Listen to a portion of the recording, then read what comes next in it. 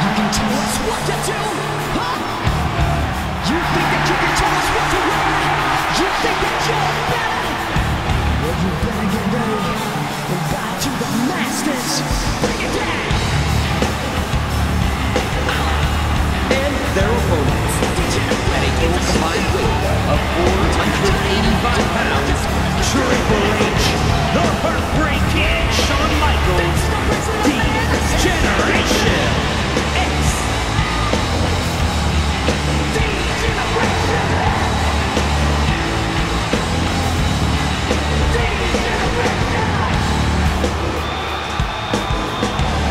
You think that you can tell me what to do? Do you know who you're talking to? You better get used to the way the world bounces. I see what you got. It measures and ounces. But that's a rich for. Yeah, that's the rich for. D-Generation.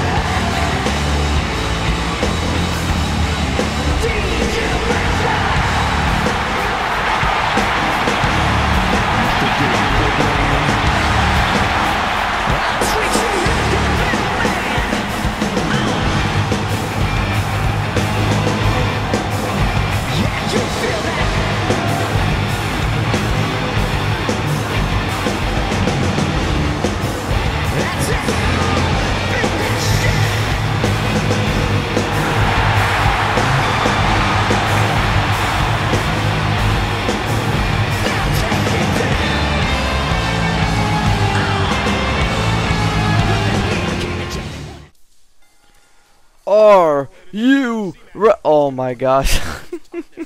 That was not my fault. It just happened all of a sudden. I struck Triple H on a mistake. What's up, guys? How's it going? P Jizzle here, and I am playing as Shawn Michaels. In case you guys have not noticed, which you probably have because of that backdrop that Vince McMahon just gave it to me, and another backdrop. Wow, he's such a pro. Are you serious, bro? And what did Triple H started going up on top rope? That's weird. So this is a TLC match we are playing on a custom arena, Unforgiven. It was made by somebody. I don't know who. You guys can probably go on Community Creations and download it. I don't know, the first things first, because you know, people start posting comments saying, "Oh, hey, where did you get the Unforgiven arena? Is it available for like a download or something?" No, it's not. It's just you have to look up. Oh, by God, what a body drop on Vincent Kennedy McMahon.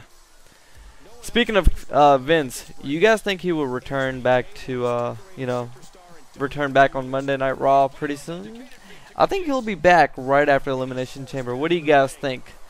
Because, I mean, they have to do something with the Brock Lesnar storyline. I recently heard that Undertaker is going to wrestle regardless, you know, him not coming out this past week on Monday Night Raw. Like, he will, you know, eventually show up and start cutting a promo, and like, you know, CM Punk and Undertaker are just gonna clash together and you know, start doing some stuff, which I'm kind of happy about that, you know. But it seems like it doesn't feel like it's a WrestleMania season, because I don't know, I've heard so much stuff that I am already tired of.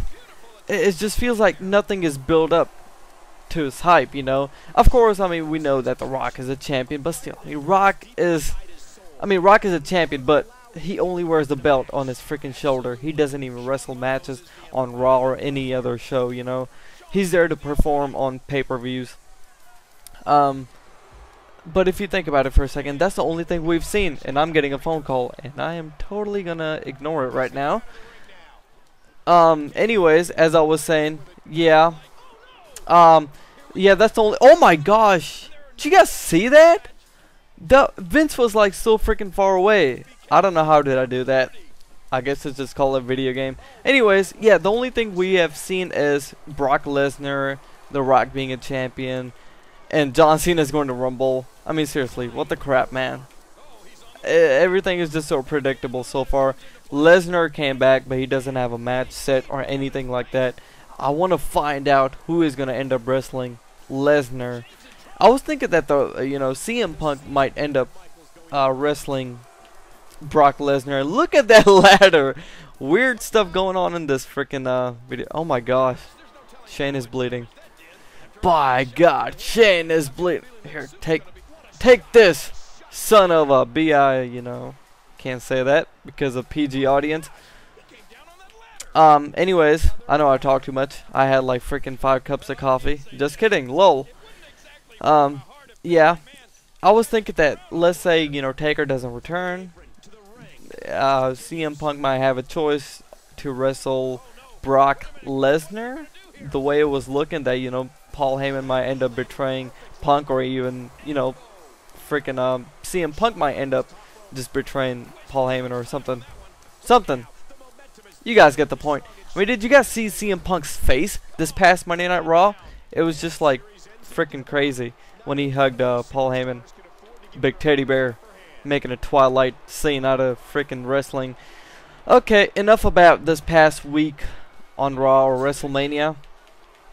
You know what still gets me?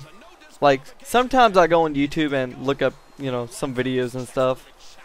Usually Shawn Michaels is in the video and stuff, and I will see a top comment saying, "Thumbs up if you want to see Shawn Michaels return next year at WrestleMania to wrestle a match against somebody." I'm like, what the crap? Shawn Michaels retired. He's not gonna end up like freaking, what's his name, Ric Flair. You know, Ric Flair has a reason. He doesn't have the money.